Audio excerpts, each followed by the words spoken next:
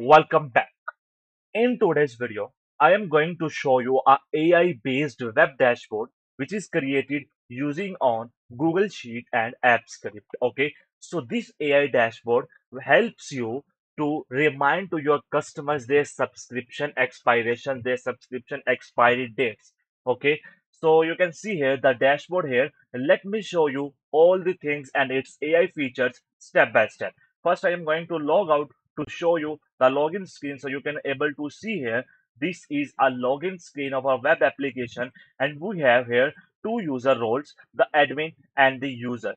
The admin can see all the data, but the user can able to see their own data. I just simply enter my admin details and click on this sign in. So when I click on this sign in, as of now you can able to see here I have the total 5 employees, the total 5 companies, expiry in 2 days. If I want to send the email, I can directly send the emails from here, and you can also able to see here the expiring in 14 days. Right now nothing in 14 days expiry, so it will in the loading state. Okay, so in the employees data you can able to see here, here's a CRUD web application we have implemented here. You can also send the emails, delete and edit the data from the here, and the green indicates that the license is not expired yet, and the blue indicates that a 30 days remaining, and the yellow indicates that 5 days remaining in the expiration.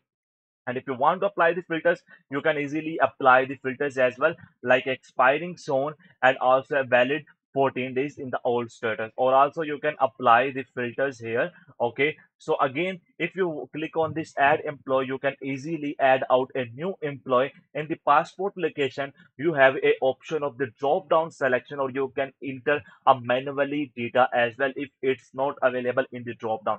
How you can do that? Let me show you an example. This is a demo, and this is a email ID I am going to enter here. Okay, so you can able to see here I am successfully entered a email ID here. Here's a passport number, demo number, as the passport expiry number. I just select it here, the visa expiry. Okay, the CPR number I enter the demo, and here's I also enter the demo. The driver license I also enters here the demo, and you can see now you can see the legal department. I just simply select here the legal, so you can see here in the suggestions or in the drop down I have come the legal department. If it's not available, you can add a new. So this will be added as a new passport location. Salary, you can also add and click on this save employee. So when you click on this save employee, your employee is added successfully in your database. Okay, so your employee, you can see the employee is added successfully because we are using the current 2-day date. So all in the yellow state. Okay, so again the scene is here in the company data, everything is same. And if you want to add a company, so you can also add a company data here. In the manage users, you can create a data, or you can create a users of your account or an admin, or you can also edit or delete. Again, add user option. Now what is the AI email feature? So this AI email feature, you can able to see here, this is a drop down. I can simply select any company or any user from here. For example, this is a demo. I just simply select here, and I just simply give him a press here, write with AI. So what does the AI will do? The AI will check the user's data, the how much days remaining in their subscription expiration, and what they will action. So they will write a email for you, and you can easily send out them directly from here. Okay, let me show you. It will take 3 seconds. So it will loading, it will analyzing your data. 90% data is completed. So the AI we are using here is absolutely completely free. How you can get it? I have already added a setup instruction here, so you can check it out from here as well. Okay, so you can see the email is added urgent action required automatically. He just okay, now the no is expiring date. Okay, expiring today, expiring today, expiring today, and next step he will add here and everything. If you want to make a preview, you can easily make a preview of the data like well. And if you want to send, you can simply click on this send email and click on this okay. So when you click on this OK, your email is going to be sent it successfully. And now you can able, when you are going to refresh your data, so you can see here the urgent action required, and your email is being successfully sent it to that particular user in the automation section. What is in the automation section? You can disable or enable the email notifications. What exactly is this email notifications? We have added a triggered here. Okay, so we have added a triggered in our automation section. So you can see here the trigger status is inactive. Means now this email trigger cannot send daily, cannot check the daily our data and send emails to the customer. And if you click on this enable daily emails, so this system regularly check on 9 o'clock if they how much you can see here emails will be sent automatically at 9 a.m. every day for documents expiring within 14 days. Okay, so which document expiry within 14 days, it will automatically send the emails to that particular users. Okay, so what happen, admin email templates. So if you want that a subscription is expired, and admin will also be notified, so you can add unlimited admin emails here. So all the admin email, all the admin can also get the email which is sent it to the user.